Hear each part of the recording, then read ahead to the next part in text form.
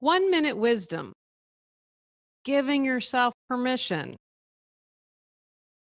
What do you need to give yourself permission to do? Maybe it's to say no.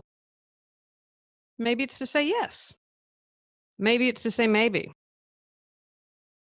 Perhaps you need to give yourself permission to fall in love again or date, or leave a relationship, or tell a loved one no. Set a boundary with someone. Allow yourself to eat through some of your grief. Dream. Take that painting or creative writing class.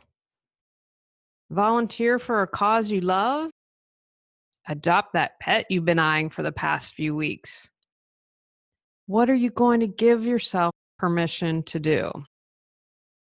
On next month's episode, we're talking about a clutter-free summer. Go out, clear your clutter to create the life you choose, deserve, and desire.